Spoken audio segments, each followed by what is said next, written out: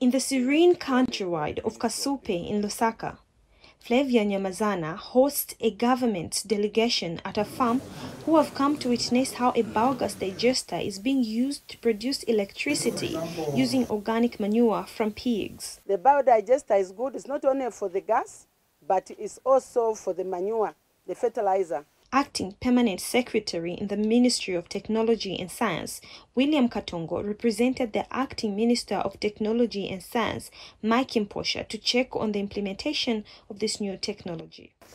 In Zambia, the objective of the TIA project is to build and strengthen capacities of Zambia's science, technology, and innovation policymakers, academia, researchers, entrepreneurs, and other relevant stakeholders. And United Nations Conference on Trade and Development Economic Affairs Officer Michael Lim dives into details of the Technology Assessment TA report. With the rapid technological change, I think it's important that every country in the world, including every developing country, tries to build the capacity over time to be able to assess what would be the economic, social, and environmental or sustainable development impacts of adopting technology that is new to them.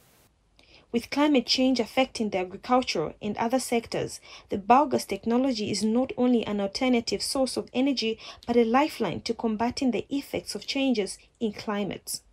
Honester Mshoka, ZNBC News,